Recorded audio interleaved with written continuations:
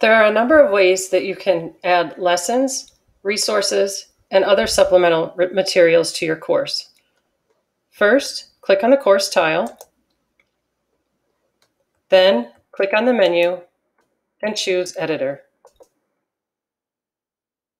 From here, you could add materials directly to a folder, or you can choose Add Activity at the bottom. Once you've clicked on Add Activity, you have the options to create a new folder. You can add file attachments or Google Drive documents. You can add website links or YouTube videos.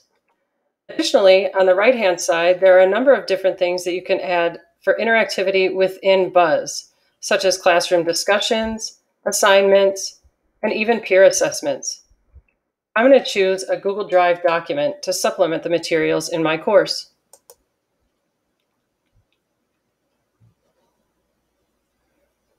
Click on Google Drive document and then locate your document. Once you've located your document, click on it and choose Select. The material will automatically be added at the bottom of your course. From here, you can click and drag it to move it into a folder or leave it where it was placed.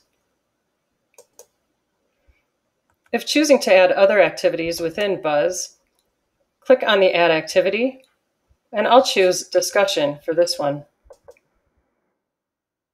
You can title your discussion, add the content or the prompt for that discussion, even include attachments if you needed something to be attached to that. At the top, you can choose the settings and decide how the students can interact with this assignment.